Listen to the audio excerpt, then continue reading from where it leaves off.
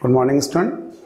In this part, we will discuss the growth of pollen tube and double fertilization. Growth of pollen tube and double fertilization. Let us talk about the pollen tube formation.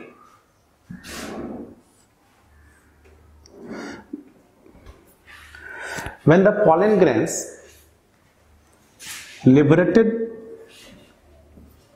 from the anthers and reaches to the stigmatic surface,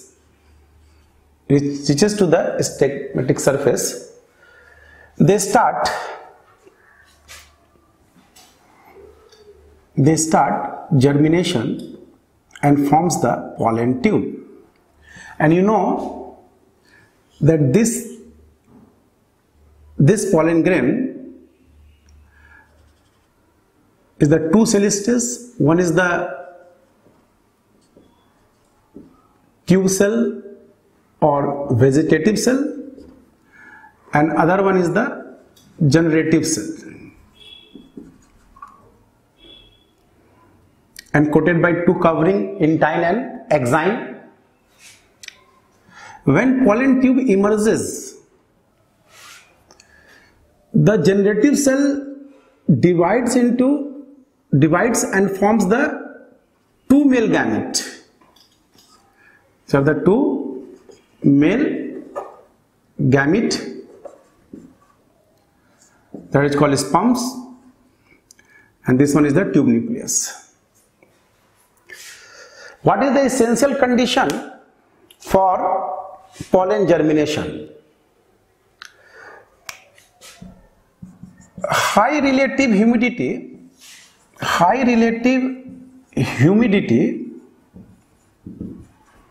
is the essential condition for the germination of this pollen grain. The stigma also secrete water and various nutrients. The pollen tube growing towards the embryo sac, and at regular interval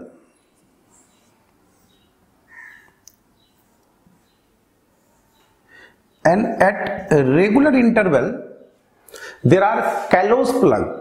These are the callose plugs.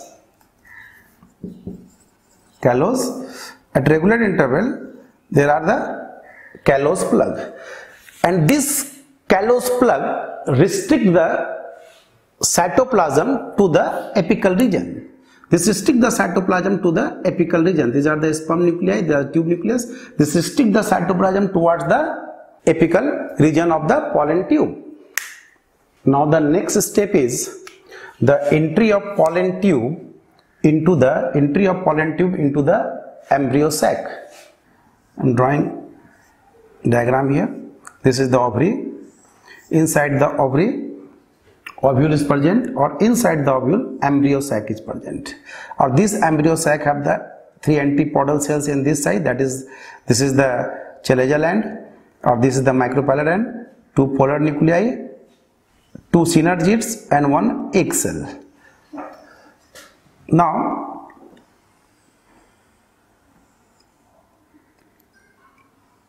this is our next step. This is the next step, how this pollen tube enters into the embryo sac. There are three possibilities.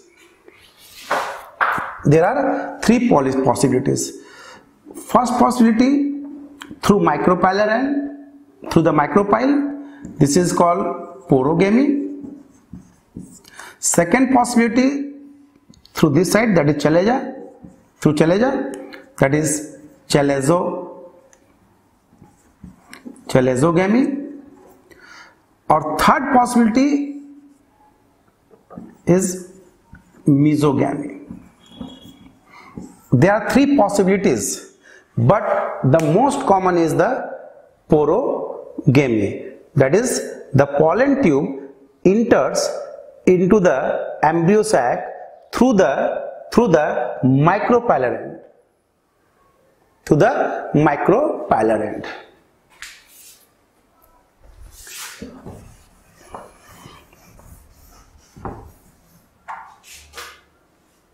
I am drawing a embryo sac here, which is the female gametophyte.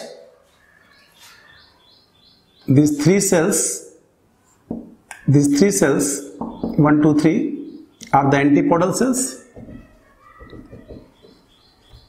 These two are the polar nuclei. Before fertilization, they fuses and form the secondary nuclei. They all are these two nuclei are haploid.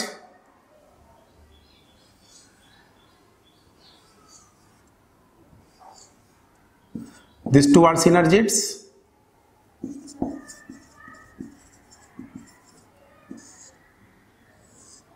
This one is the egg cell.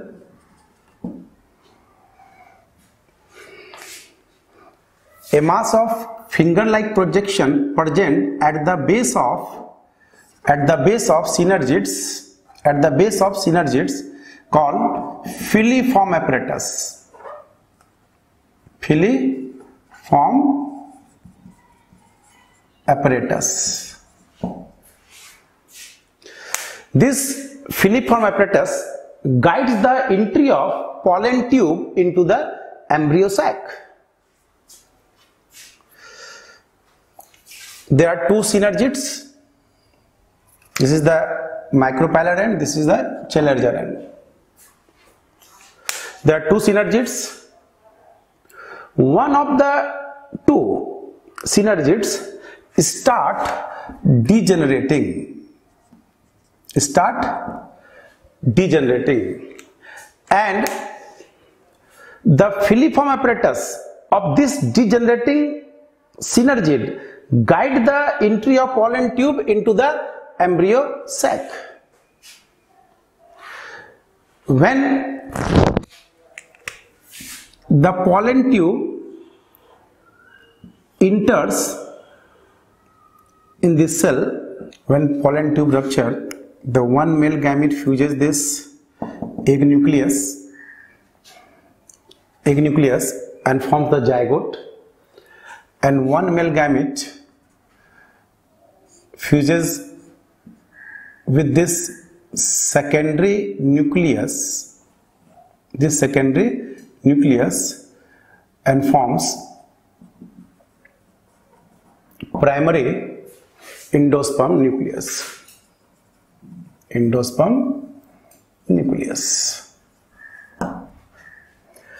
Or this syngamy means fusion of this egg nucleus and this sperm nucleus. This is called syngamy, and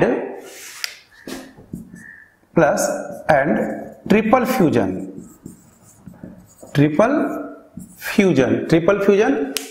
These two polar nuclei fuses and form the secondary nucleus, and this secondary nucleus fuses with the one male sperm nuclei and forms the primary endosperm nucleus. This is the triple fusion. This is the characteristic. This is called double fertilization. This is called double fertilization. Double fertilization is the characteristic feature of angiosperm.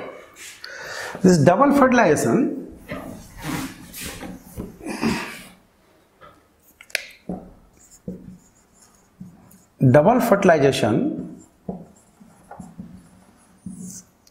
was discovered by Namastian in Lilium and Fritillaria. Or this is the characteristic of angiosperm. This is the characteristic of angiosperm. Now the post fertilization changes will take place, and this part we will discuss in the next lecture.